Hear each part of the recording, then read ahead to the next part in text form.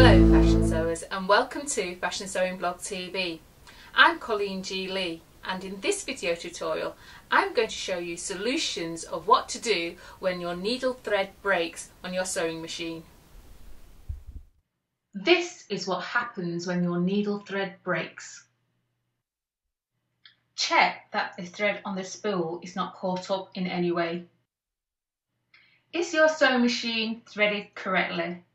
Check to make sure that the threads are passing through the guides, the pathways correctly from top to bottom and through the needle. Check your thread tension. Make sure that the flat side of your needle is facing away from you when inserted. The needle eye may have sharp edges. Are you using the correct thickness of thread? Check to make sure that you're using the correct size needle for the weight of your fabric. So the next time your needle thread breaks on your sewing machine, try one or two of these techniques to see it will help solve your problem.